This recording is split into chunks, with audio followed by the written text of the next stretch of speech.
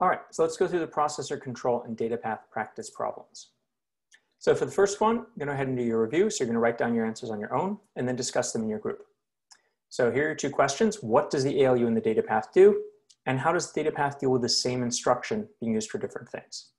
So go ahead, pause the video, answer the questions first on your own, then discuss them with your partner.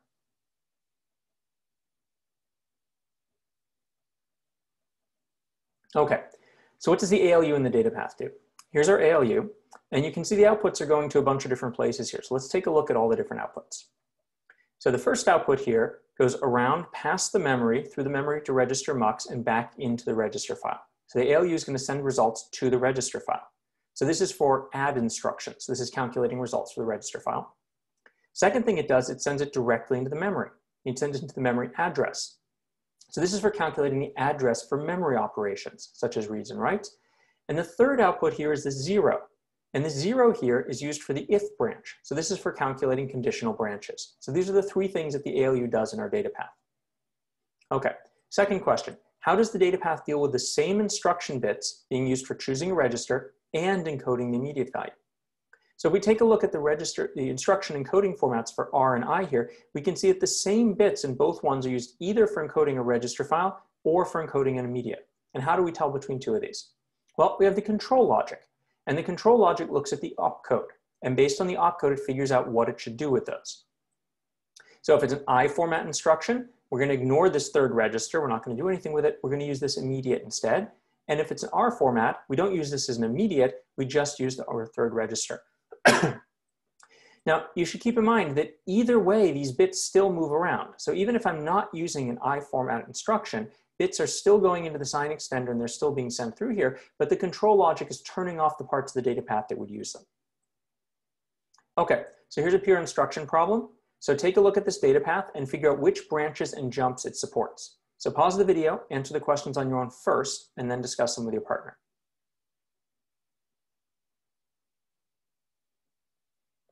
Okay, so let's take a look at this. Which paths are there for figuring out next PC? Because remember, all of these things are going to change the next PC. So in this data path here, here's where our next PC is coming from. It's coming from the round over here and going into the PC. And we've got one path here, which is PC plus 4. And so this is just no branch. This is PC plus 4. What other paths do we have? Well, we have another path here. And if you look at this path is taking data from the instruction, it's sign extending it, it's shifting it, it's adding it into the next PC. So this is taking an immediate and shifting it over.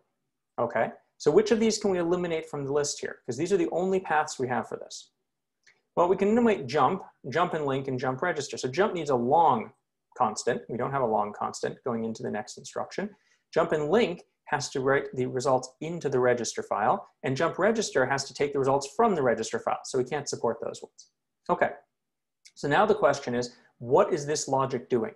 Is this logic here supporting branch equal or branch not equal?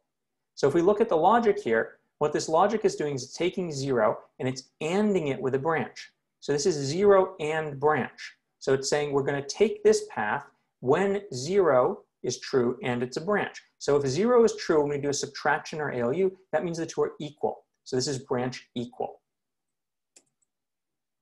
All right, now we're going to practice adding unconditional jumps to this here.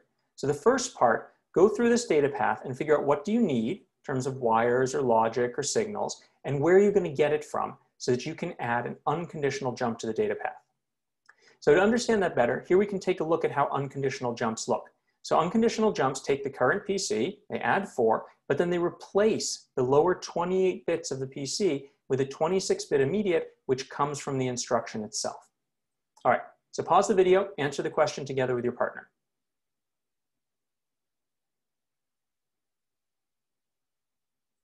Okay, so what do we need and where does it come from? So we need the address for the jump. Remember, the address is going to come from those 26 bits. So we need the control signal to tell us to jump. So we need something that's going to decode the instruction and tell us it's time to jump. We're going to need a MUX to select the jump address. Right now we only have 2 addresses we can select, so we're going to need another MUX. So where do these things come from? Well, the address is going to come from the instruction. Remember, we got those 26 bits in the instruction. The control signal is going to come from the control logic. Okay, next part. Go ahead, update your data path here to support this. Where are you going to add wires, logic, and control logic? So go ahead, pause the video, answer the question together with your partner.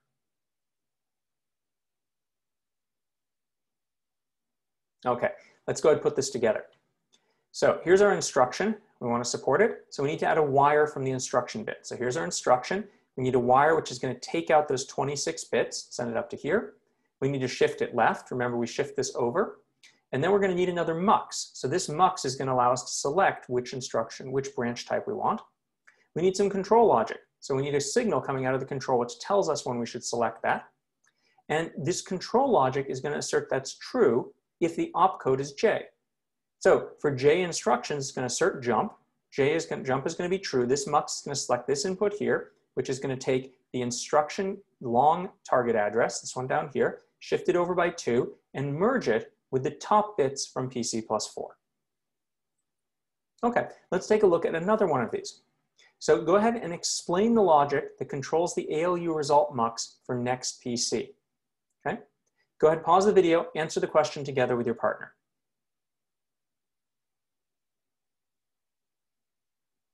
Okay, now we want to control this next logic here. So we've got our ALU, and what is our ALU going to do? Well, the ALU is going to do subtraction. So we're going to take two registers and we're going to subtract them, and if they're 0, that means they're equal. So we've got 0 coming out here. Now what's the logic in the MUX to do this? Well, we need to support two different conditions.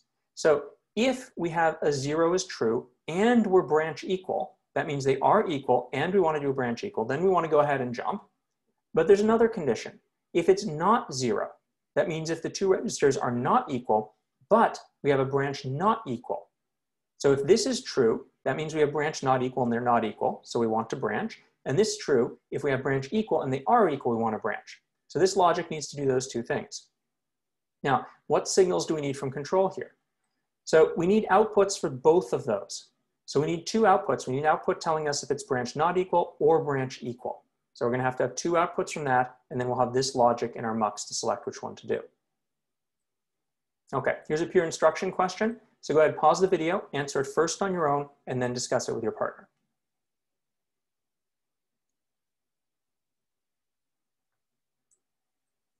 Okay, so which ones of these can we eliminate? So does jump and link need a constant? So think about what jump and link is going to do. It's going to go to an address and it's going to then store the next PC so you can come back to it. Yes, it does need an address. So it can't be an R format. So we can cross out all the ones that had jump and link as an R format. All right, let's take a look at the two of these here. Does jump register need a constant? Well, no, jump register just takes the register and puts it in there. So what does it need? Well, it needs a register file. So it can't be J format because J format doesn't support any register files. So it can't be that one. So that means we have this format for those two instructions. Okay, next problem. Now we're going to work on adding jump and link and jump register to the data path. So what do you need to add for jump and link and jump register, and where are you going to get the stuff that you need to add? To help you out, here's some descriptions of these instructions. Here are the details of how they work. You can see that jump and link, this is going to take a J-type instruction, so it has a large immediate in here, and it's going to hard code, it's going to write into register 31. It's going to write PC plus 4 into register 31. Jump register down here, what format instruction is this? Well, it needs to have a register. So this is an R format. It doesn't use the other registers, but it uses one of them. Okay? So pause the video, answer the question together with your partner.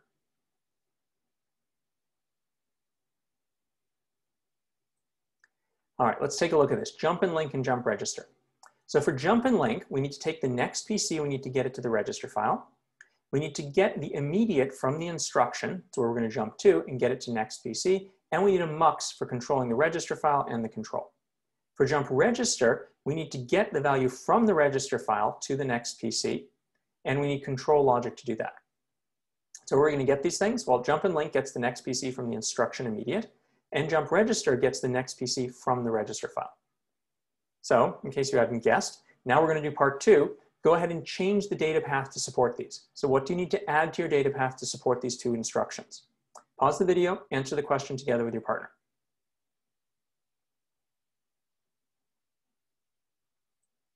All right, so let's take a look at what we need to change for this. So for jump and link, we need to add a wire, and that wire is going to connect PC plus 4 into the right port of the register file, because we need to take the next instruction and put it into the register file. Remember, jump and link stores the next PC so we can come back to it when we do procedure calls. Then we need to add a MUX in here so we can control our regular write signal versus this signal. And we need to have some sort of control logic, which tells us which one to do. Now there's one other thing we need. It always writes into register 31. So we need to have another 31 as our write register here, and we need to have a control signal to make sure that we can select that when we need it. All right, so that's what we need for jump and link. Let's take a look at jump register. So jump register means we're going to need to take data out of the register file and get it in as our next PC. So we're going to have to take that out. We're going to need another MUX up here so we can select that value if we're jumping that way. And we're going to need a control signal to tell us when we should select that value. All right, let's do a peer instruction question here. So go ahead, pause the video, answer the question first on your own, and when you both have answers, discuss it with your partner.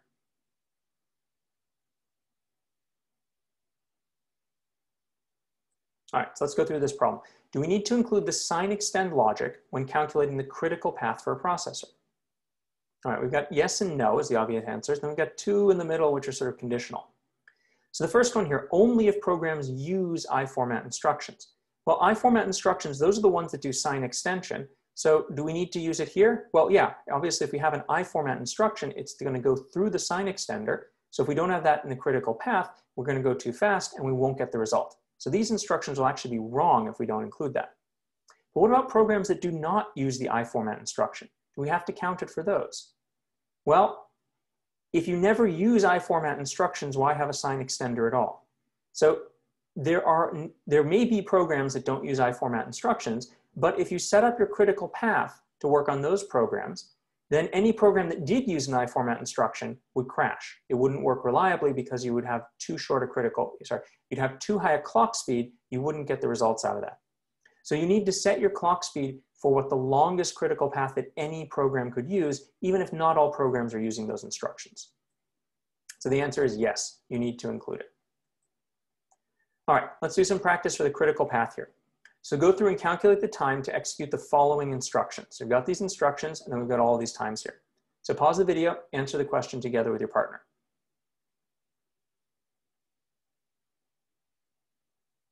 All right, so let's take a look at the first path, add I.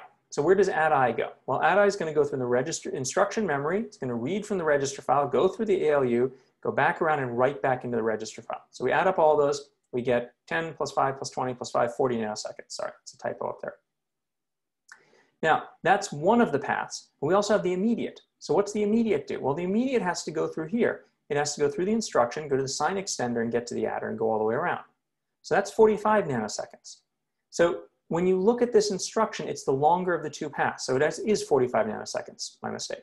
So we have to take the longer of the two paths, so it's 45 nanoseconds. All right, let's take a look at add.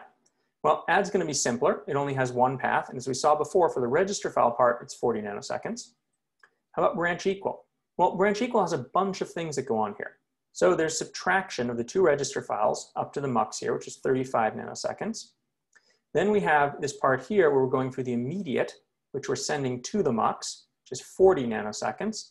And then we have the first part here, which is calculating PC plus 4, which is 10 nanoseconds. So you take the longest of those paths and you get 40 nanoseconds. All right, let's take a look at load word. So load word has the longest path here. And you can see it's going through the memory here, and the memory is the slowest part because it's big, so that slows us down the most. That's 145 nanoseconds. So if these are the only instructions in this processor, we can look at this and say the slowest one is going to determine how fast the processor goes. So 1 over 145 nanoseconds is a whopping 7 megahertz. All right, we have two extra problems here. So go ahead if you want, these are extra. Pause the video, answer the questions together with your partner, and then we'll go over them.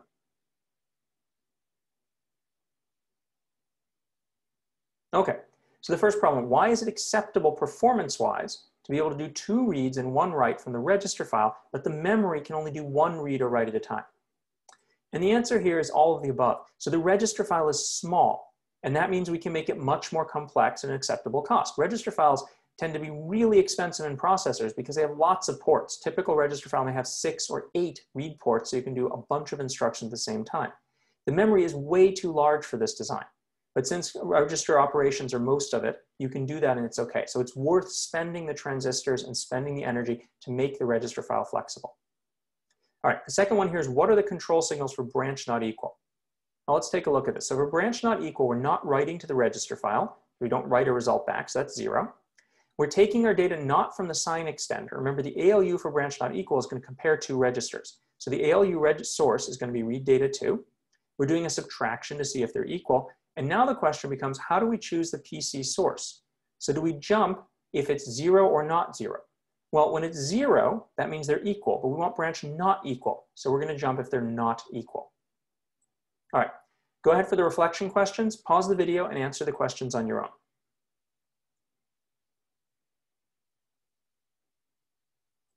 All right, now that you've answered the questions on your own, swap with your partner.